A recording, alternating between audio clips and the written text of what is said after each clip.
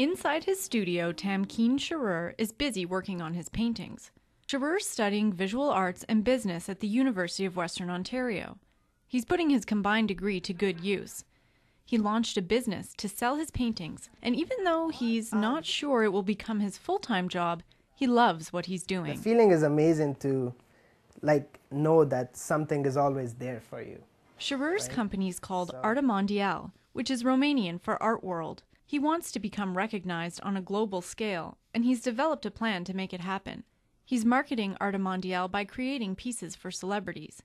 He started off locally by creating several pieces of artwork for well-known Londoners, such as Mayor Anne-Marie de Sico-Best. He gave her a painting of the John Labatt Centre. Sherrer then launched a website and decided to go after more high-profile celebrities.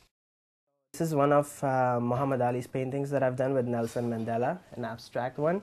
Sherrer sent this along with a portrait to Muhammad Ali. He also sent Denzel Washington a portrait of him as a child. We've even got criticisms from profs that it is a business thing and it should be more towards the art thing. I don't know, but at the end of the day, like, every art is business. Every artist is artist because at the end of the day, they want to make some money so they can produce their art, right?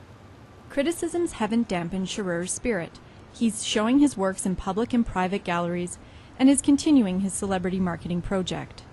So for someone who has found an innovative way to market their own creative expression, I say great.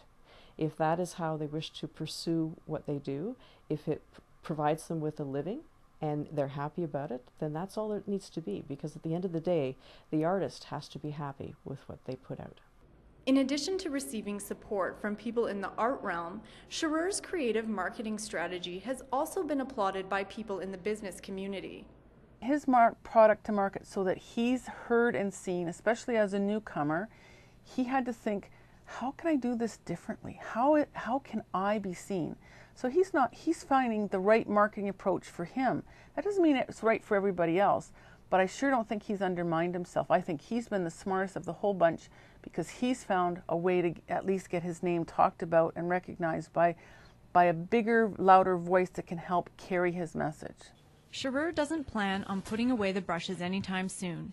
He sees ArtaMondial as a lifelong project. For Western Journalism, I'm Shannon Kelly.